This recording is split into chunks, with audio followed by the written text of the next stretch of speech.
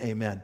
My grandmother used to say to me, when I started getting, too big for my britches, when I started acting out in different ways, she would say, "Young man, be careful that you don't bite off more than you can chew." How many of you have heard that expression? It's an important expression. I mean, when you and I start to get cocky and we start getting out of the place where we belong, well, we start to do foolish things, and there's more danger than we might realize. Or another way of saying that is, be careful, you've got a tiger by the tail. Well, there you go. Do you think he's got a problem? Yeah, when you and I look at that picture, we've been so conditioned, so city-eyed, that we think that tigers are like little putty cats. Really, Hollywood has made tigers, bears, lions, oh my, defanged them, taken the claws out of them. But the Bible doesn't describe it that way. All through the scriptures, we know that God created predators, and there's a place in God's creation for them. But there's a constant warning. For example, Satan is a roaring lion seeking whom he may cuddle or devour. Devour. It talks about the false prophets. It says, beware of wolves in what? Sheep's clothing. So they camouflage themselves. Well, tigers are powerful creatures. I just want you to understand the contrast. If India right now has the largest population of tigers, roughly 3,000 of them. And if you live in the city in India, tigers are not really something that's on your mind. They don't live there. They're not a threat. Hollywood, tigers are not a threat. But let me bring you out here. Let me bring you to the mountains. Let me bring you out to the villages on the outside. There was one tiger that killed 435 people and ate them. How many of you realize that tigers are not just little putty cats? And I want you to think about that as we go through this passage, because here's the propensity, is that people just like you and me, and the propensity is for us and our children to lower God, to tame God, if you will, to defang him, to take away his claws. I mean, do you know what the Bible says? It is a fearful thing to fall in the hands of a living God. The Bible says the fear of the Lord is the beginning of wisdom. The fear of the Lord leads us to righteousness. The fear of the Lord is a good and healthy thing.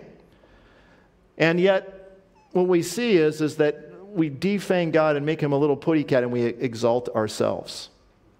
This has always been a problem all through history.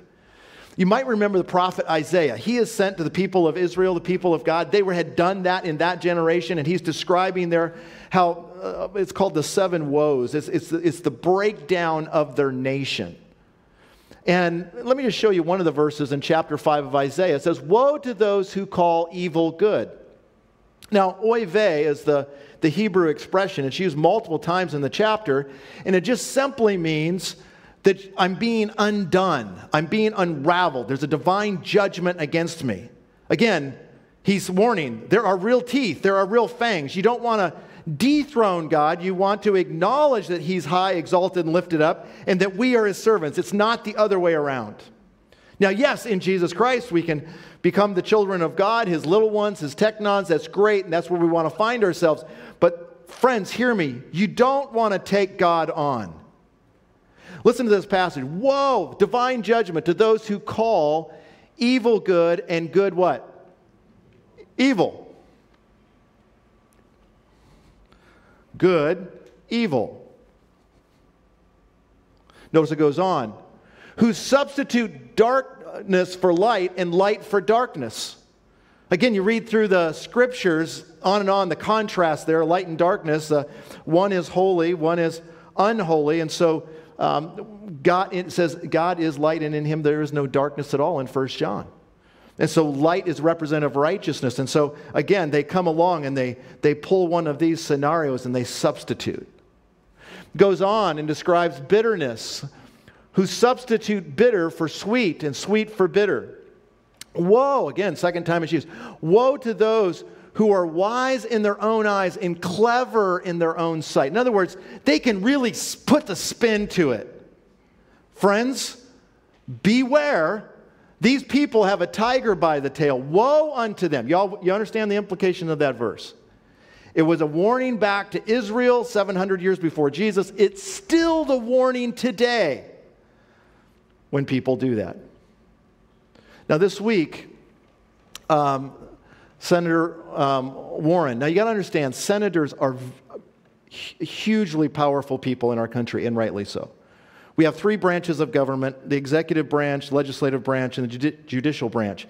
The legislative branch is the most powerful branch. Most of us don't think that way, but if you think about it, they make the laws and control the purse strings. So the House and the Senate, they work in junction, creating laws, controlling the purse, or they're supposed to work this way anyways. And then the executive office execute those laws as they are written, or that's how it's supposed to happen. And then you remember the courts analyze what's happening, an infraction of those laws. So senators are very important. Keep in mind that woe passage you just saw was given to kings and those who were in authority in the land of Israel and all of the people.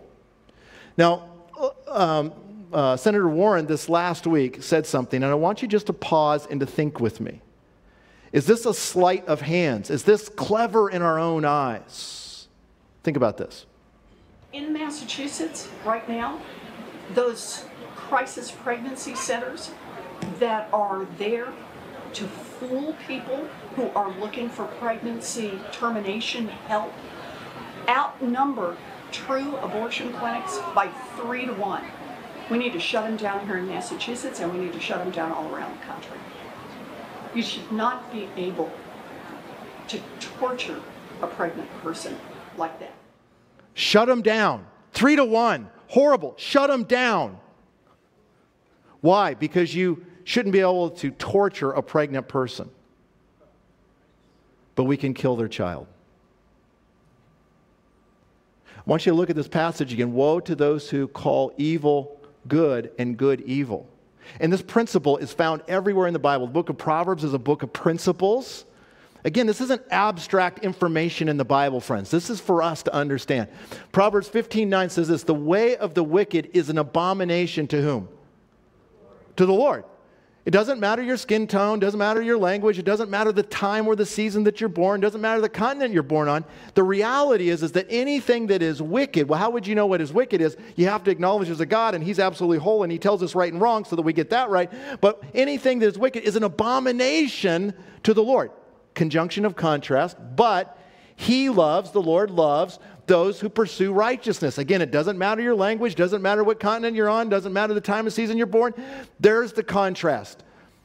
God is opposed to the wicked, and He gives grace to those who are seeking Him.